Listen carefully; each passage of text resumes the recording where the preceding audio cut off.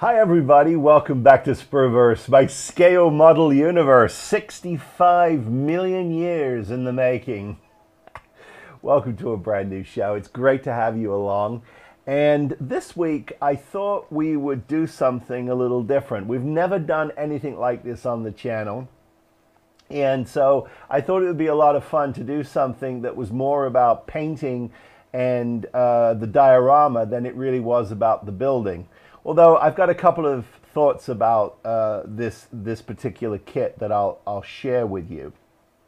And it's early morning here in California, so I'm starting off with a cup of tea in my Build Something Spruverse cup, which I'm shamelessly promoting because if you go to the World of Wayne Amazon store, either in the UK or here in the US, and click on the t-shirts, the Teespring area, you'll see coffee mugs and you'll see shirts, not just for my channel but for the Aztec dummy as well, the great Lou Del Meso. And the reason why I am shamelessly plugging this is because all of the proceeds from these sales are going to the Parkinson's Foundation. The entire year I know that Wayne has been talking about this on his channel, and so I'm happy and thrilled to be supporting that. I know Wayne's father suffers from it, and it's a personal of importance to Wayne and Esther, and so I'm happy to contribute however I can. So if you want a Build Something shirt or mug, please go over there. I'll try to get a link in the description of this video, and buy hundreds of these mugs and shirts so that we can support Parkinson's and get rid of it. Let's get rid of it. Okay, enough about that. This is a vinyl kit. These kits are from, this particular one is from Pegasus. Here, I'll show you the box up front.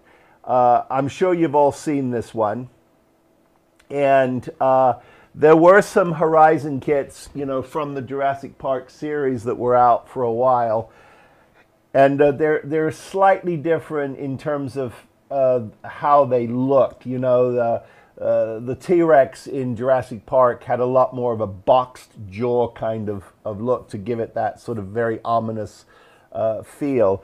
But this is quite a nice sculpt. Now, it is in vinyl, and I'm not a super fan of vinyl.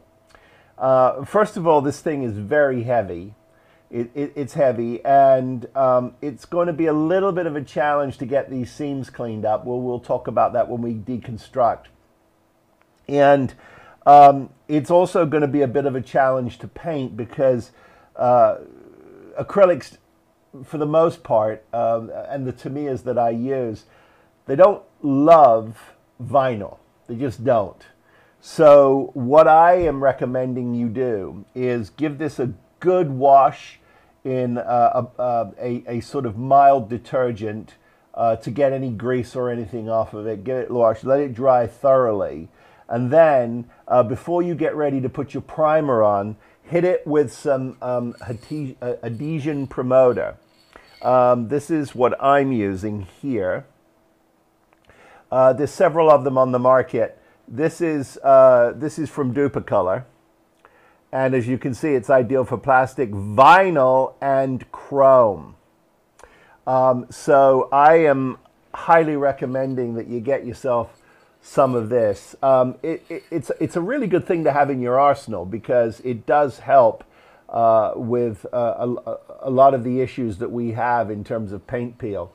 The one thing I would say is it does ask you to give it 3 or 4 minutes and allow it to dry for 3 or 4 minutes before you hit it with your primer. So it's something you kind of have to do in kind of unison.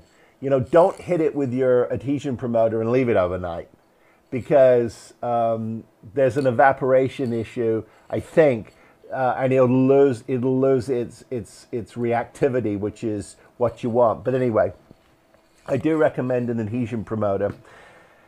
And so we're going to put this this T-Rex from Pegasus. We're going to put it on a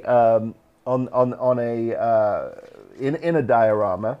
Now I've seen several. Whoa! We just lost her. Nobody panic. Nobody panic. She's not glued together. I have seen several of these built online, and what you'll notice is that they're all on small, some of them, but for the most part, it's not fair to say all of them, but for the most part, the ones that I saw, they were all on very small round dioramas. And I think this beast needs some room. It deserves, I should say, it deserves to be on something a little more substantial. So I have chosen this base, which, you know, yeah, it's a little large, but I think it's going to be worth it because I can bring in some driftwood and things like that. I can really bring in some larger leaves, give it a, you know, soften it up a little bit and give it some intrigue. The thing that I love about this kit is that, here, let me get you closer here. The thing, whoa, sorry about that. The thing I love about this is it actually is not just the dinosaur. It's got this little stegosaurus that it's got a kill, right? So I think that adds an awful lot of drama, and it's just happened. So this beast is quite something, and it does really pop. And I think you can see here that the expression is quite dramatic. I mean, it's quite fierce. But you can also see here that we've got quite a bit to clean up. So we've definitely got our work cut out for us here. But I think you'll agree that this is definitely one of those. It's one of those kits that once in a while you get a hankering for it, and I go, you know what? It's time for me to do something like this. So I'm going to tackle it now.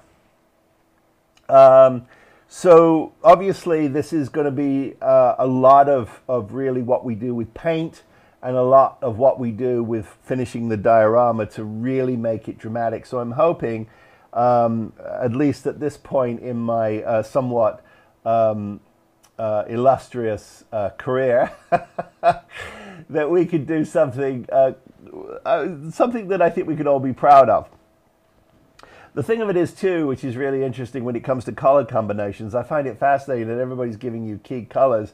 You know, I love it that, you know, paleontologists are telling us what they think these reptiles look like. And we have a pretty good idea, but for the love of God, paint it the way you want. Don't try and do something because somebody told you to. Just have fun with it. The other thing I've noticed too is when you look at this just in its physical shape, it casts interesting shadows. So I don't know how much of the deep shadows we're going to really need to do. We'll see as we go along. But it does cast its own shadows, and that is very helpful. One of the things you can see here on the close-up is we've got some pretty good variations in the skin, some interesting mottling, and we're going to have to kind of replicate that. Now, one of the things we're going to have to do is we're going to have to get into some of these joints. You can see this one right here. And if I actually sort of pick this up now and carefully tip it over, you'll start to see we've got the tail we've got to clean up. What else have we got? We've got the jaw here, which you can see we've got to deal with. And then and we've got our hind legs that we have to deal with too. So they're all going to need to be puttied. And the trick there, of course, is to try and create some seamless lines. Now, this this kit's got this interesting mottling on it. So when it comes to putting your epoxy putty in here, you need to try and figure out how you're going to actually blend this together. And I think I have a solution.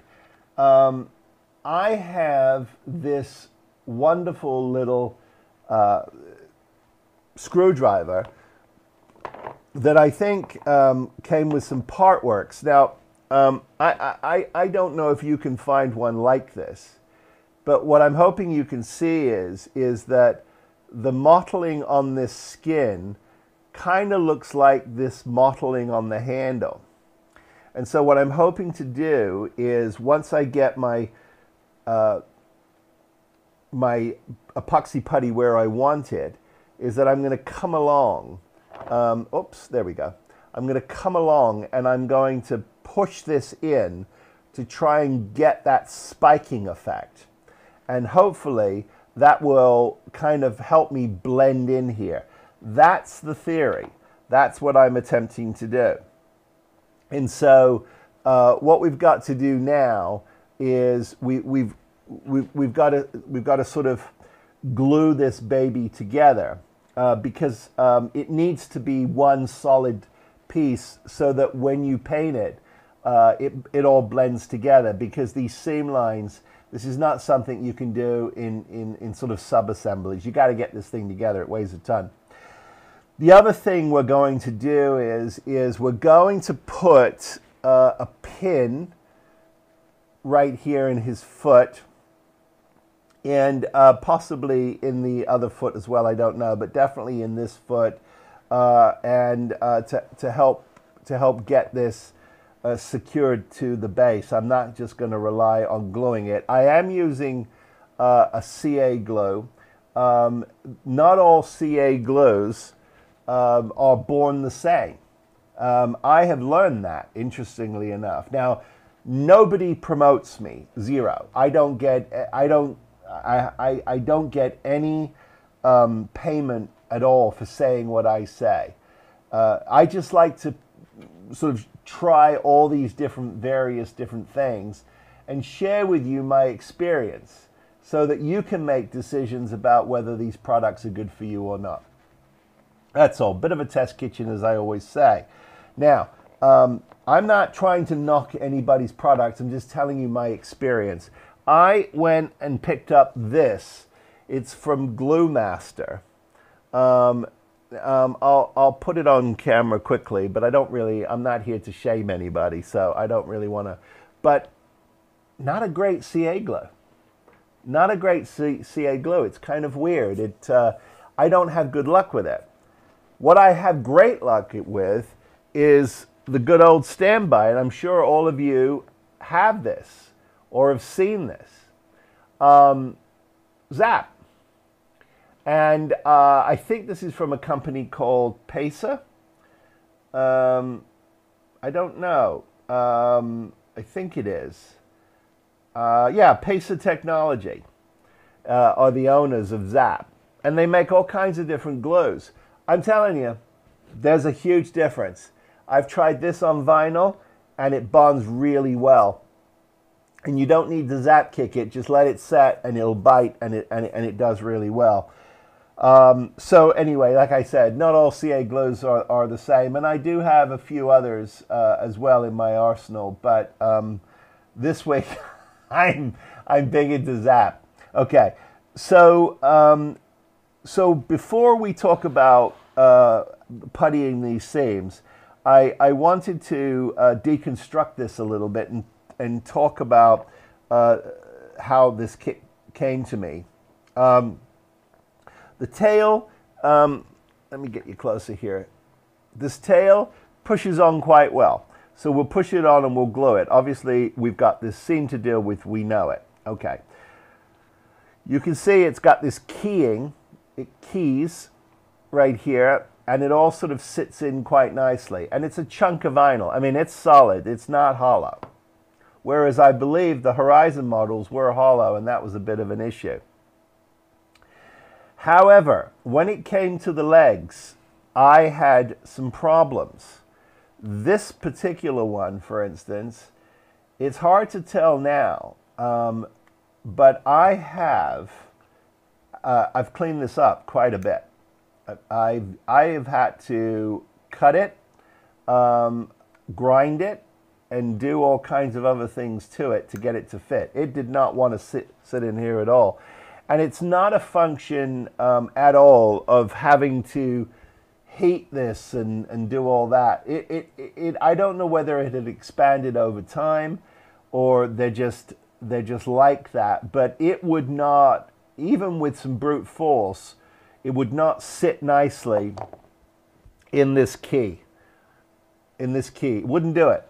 Wouldn't do it. So I spent a lot of time. In fact, I kid you not, I spent about an hour or two the other day, and I put this together. I cleaned it up and I put it together, and so it keys in nicely now, and it sits flush, as you can see. And now I'm going to be able to putty this. The other side sat in quite nicely, although it's got a gap here that is massive. So we're going to be doing a lot of puttying there, but that's okay. That's what it's about, right? So then it comes to our little hands, and they sit quite nicely. This side might need a little cleanup, but that should be okay. And then the other issue I had was here with the jaw. So the jaw here had a key in it. I have removed. I've cut it off.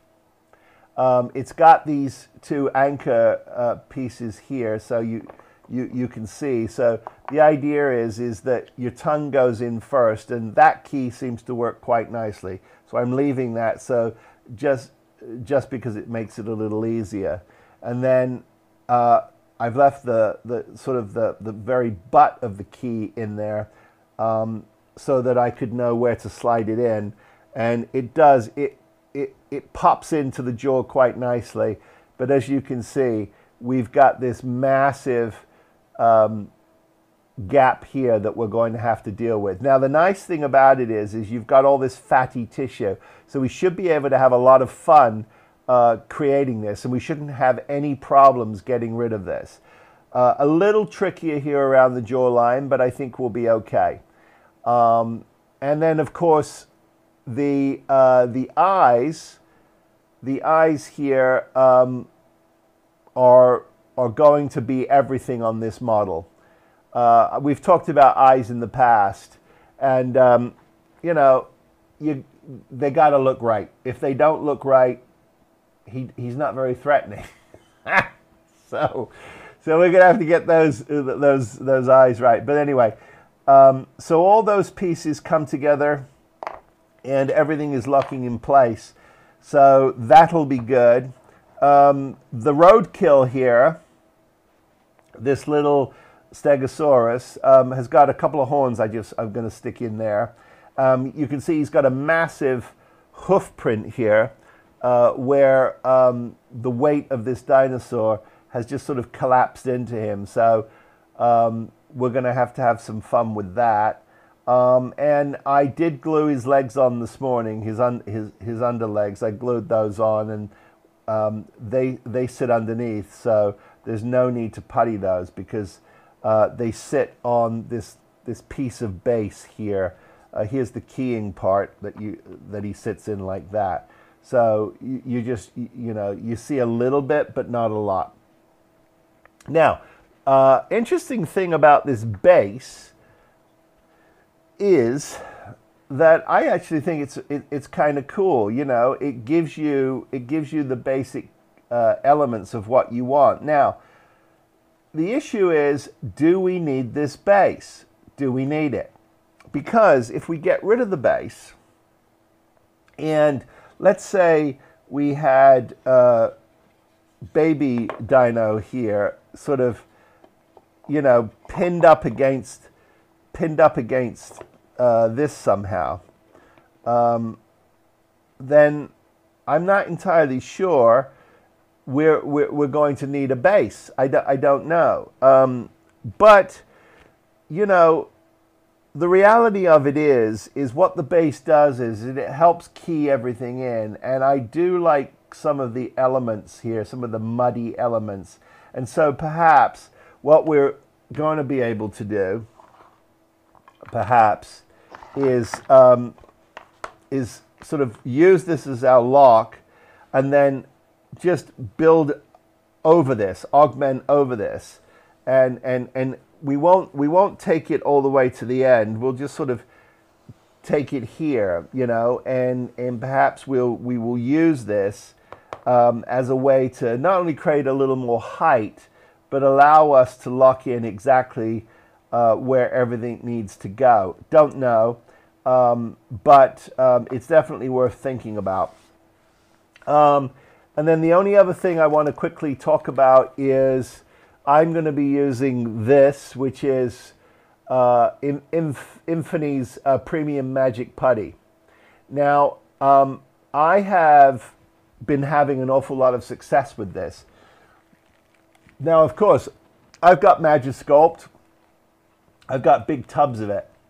But the only thing I'll say about this, and again, I'm not paid to say it, is it gets really, really soft, really nice and soft in your hands. And so I have a lot more fun sculpting with it. It just seems to be a lot more friendly.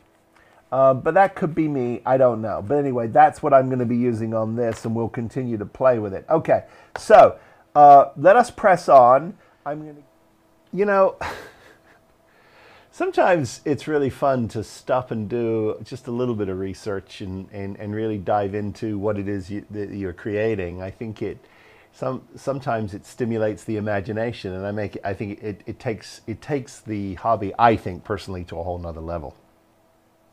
And so thinking about the names of these dinosaurs, and you know, the Latin, obviously these are all Latin names. Tyrannosaurus Rex, you know, the lizard tyrant king, is sort of really perfect for this thing and this creature. And when you think about its enormity, the size of it, and what it looked like, it's ridiculous, right? I mean, these things came from eggs and turned into this, and they're walking around the earth. Can you only imagine? So it just starts to really stimulate your imagination, and I get really excited about it. Okay, enough bloviating. So I have used my Infini epoxy sculpt, and I've put this beautiful thing together, and I've given it a coat of primer. So it's you can see it's sort of all blended together quite nicely, actually, and I'm pretty happy with it. And I've been able to start really doing you know, some sort of blending. Now I've got a few issues I'm going to deal with. Once again, you know, solid vinyl kit. So I wanted to point out a couple of things. So right here, I'm going to do it on this side, where the jawline is here. It isn't lining up correctly. Now this one isn't in all the way, in fairness to it. So let me get it plugged in. There we go. Okay, that's better. Okay, it's not as I did. I knew it wasn't that bad. It's bad, but it's not that bad. Okay, so what we're going to do now, and we're going to have to be really, really careful here, is we're going to get our sculpt and we're going to blend this in. This is obviously the sinew that attaches the lower and upper jaw. And it's quite a tremendous amount of tendon and muscle here. And so that's got to be blended in. And you can see as my blade points, you can see the gappage here. So it's not lining up correctly. So we're going to deal with all of that a little better on this side. And then what we're going to have to do, and what I've started to do here is I've got a little bit of paint on the inside of the a little bit of paint on the inside of the mouth. Well, that's a good shot, isn't it? Dead Stegosaurus being eaten by the king. Okay, so that's what we're doing. And it's one of those frustrating things where, you know, you're going to do some detail painting here, but you're going to have to do some finish work as well. But I also want to get the airbrush out, and I do want to airbrush on some of the lizard-like details for the Rex, because that's going to help me sort of get my base coat down, and then blend in some of the sort of the very kind of lizard-like qualities of this. And then we can go back in and do our dry brushing and our detail brushing, and then start to pick things out. The mouth is going to be critical, because I don't care who you are. The first thing you want to look at is the absolute violence and horror of these mouths. And if you can get the eyes right and you can get this mouth right, I think you've conquered this kit. And there's a lot of talented painters online who have done their versions of this, and they look beautiful. So, you know, not intimidating, but you want to get it right. You know, I don't know if we'll ever really know the quality and the color of these skins, but I think about elephant skin. And you look at rhino skin, and you look how tough that is, and just how used and dirty it is from the weather and from the sun and from just its living, you know. I mean, very, very, very kind of interesting. And when you look up really close at this skin, it's got a microscopic sort of hair on it, on an elephant that is, and it's got different grays and blacks and blues in it. It's kind of interesting. On the other hand, our Mr. T-Rex here, don't really know. I mean, there are so many different versions of what this could potentially look like. So we're going to sort of take a blend of all of them and give it what we think is its, you know, is its look, is its correct look. Now, as I have said earlier in the year, we're going to be spending a little more time on finish and the quality of the finish on the channel. So to that end, I have a base that I've been working on. Now it's got a mahogany stain around it, and then the question is how much of this base are we going to actually use? Well, the reality of it is, when you put your sort of base that comes with the kit down on this, and you start to put this into position, you can see, you know, it really is. It really sort of comes off, and I think that if you're going to sort of present it, now I'm looking at it as if it's looking towards me, right? So if I turn this around and you are me, you'll see what I mean in terms of the drama of this. So this is, you're looking at the front, I'm looking at the back, but then I'll be looking at the front and you'll be looking at the back. You didn't know you're going to get a science lesson, did you? All right. We're not making rocket fuel here, folks, I promise you. So anyway, what you realize is that what you really need to do is shut up, compressor. God. What you really need to do is, you know, if you're going to sort of place it straight on like this, you can see how dramatic this is. This is sort of like, get away from my kill, you know. That's the message you're getting.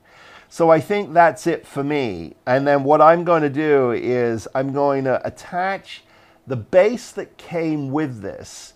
I'm going to attach it to the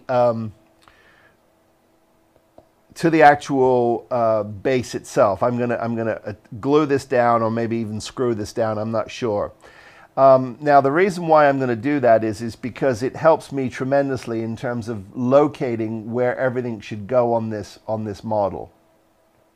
And then I will blend in accordingly, and I'll come out all the way to the sides. But I might blend out irregularly, so it doesn't, you know, it's not a perfect square. It's just kind of blended out, and then that will give me plenty of room to put in some greenery and some old driftwood that I found that I love, that looks like prehistoric trees. And I think this is going to look fantastic. So I'm sort of ready to go here. Now there are, you know, a couple of issues, and one of those issues is, as I talked about earlier, is this mouth, right? So you want this mouth to, put this right here for now. You want this mouth to really pop, as I said. So I've started to sort of play with some color, and I think I've got the tongue where I want it. Here's the tongue. So I'm, you know, pretty happy with that. And it's been sufficiently glossed over. I think you'll see now that if I just temporarily stick in the mouth like that, you can see we really start to get an effect.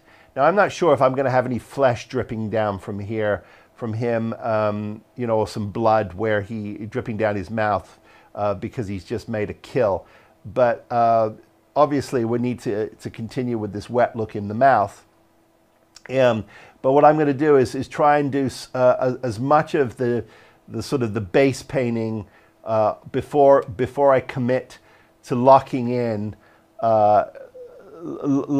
this jaw. Because as you can see, I've got the palette I need to paint, and I want to continue painting this and get some basic teeth marks on it, you know, just so that I'm not fighting the inside of this mouth and missing anything. So obviously we're going to have to come back and do some real detailed painting and pick up a lot of things. But a couple of colors I'm working with. I love this black red from Vallejo. I think this is a really good color for the inside of the mouth. And what I'm doing is I'm augmenting with the brown rose from their flesh tone collection. There's like, I've got like 9 or 10 different flesh tones that come in a kit. So those are working really well. And all of the wet look, you know, for the saliva and all of that, I'm using my good old standby, which is I use the Liquitex. And that's what I'm using. So there are other options, plenty of other options you can use. But these are the ones that I happen to be using today on this model. Okay, so next step is I'm going to continue to paint here.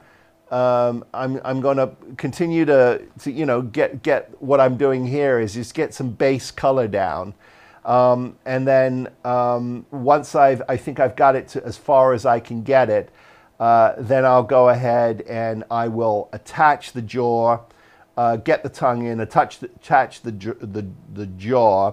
And I'll go ahead and blend that in and get that all sealed up. And so that's sort of next steps for this kit, for this model. Now, so I think that I'm just going to continue painting, and I'll talk a little bit about what my technique is for here, because it's actually very interesting. If you are an oil painter and you ever watch the great Bob Ross, you know, or the great Bill Alexander, big feud there, you'll know that it's the wet on wet oil painting. And so the wonderful thing about these Vallejos is you can do a wonderful wet on wet technique, meaning you put down a base color, but before it dries, you introduce your other colors and you start to blend. And that's how you start to get some really cool effects. That's how I got this effect on the tongue.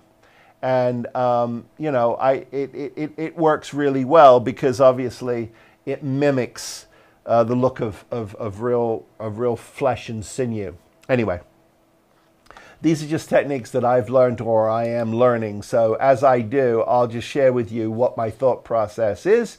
And that way it will either be helpful or not, or you'll have some great ideas for me, as you always do. Okay, so let's plow on. Progress. I like progress. So what I've done is I've sort of settled on a pose, and that was really important for a couple of reasons, and I'll explain why in just a second. But essentially what I've done is I've done what I said I was going to do, which was I've placed it so that when it sits on the shelf, it sits in this position. He is definitely sort of saying, back off of my kill, and I love that. And I deliberately chose to use the base, which we're going to blend in with ground cover and make it all seamless and go away. But I think it's helpful in helping me lock in just exactly where this needs to go. And you know, there's something to be said for this sort of footprint, and I'll play with this. I'll add some mud around here, and we'll have some blood dripping out of his, probably just on this side, some blood dripping out of his jaw and dripping onto his kill. So I'm really happy with everything, and what that's going to do is allow me to sort of start focusing now on just putting these beautiful creatures together, and then sort of starting to blend everything together. But quickly, let's take a look at what I've done. So just to sort of deconstruct this for a second, I have put a pin in it. I put a pin in his foot, and so that's rock solid. That's not going anywhere. And that is, I've got to locate for that right there. And then what I did is under the steg, I put this screw, which does not go through. It doesn't go through at all, as you can see. Now I'll clean up the bottom. I'll give it a felt. I'll put some felt back here and some feet so it looks nice and finished and clean. But the nice thing about where this screw is it lives under baby steg here, or lovingly referred to as roadkill, so you just don't see him. And then you can drop your T-Rex in like this, and he lives perfectly here. Now, what I haven't decided yet is whether or not I'm going to actually put a pin in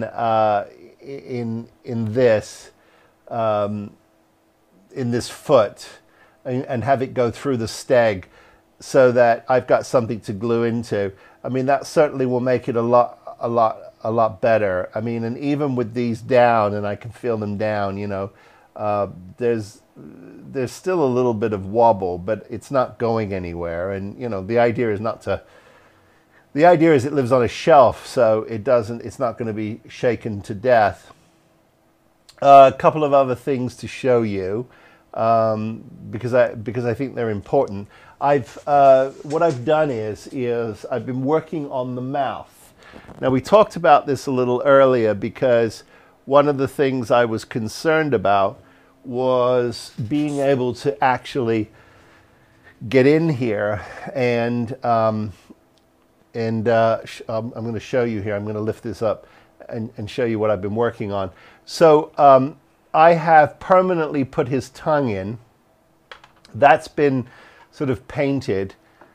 as you can see, and I've put some gloss on that. Now I'm going to do one more coat, but I wanted to get this all blended in. So all my puttying is in, and you can see even underneath, we're all there. And I'm going to give this a coat now of primer, just over that seal, and I've sealed in his jaw too.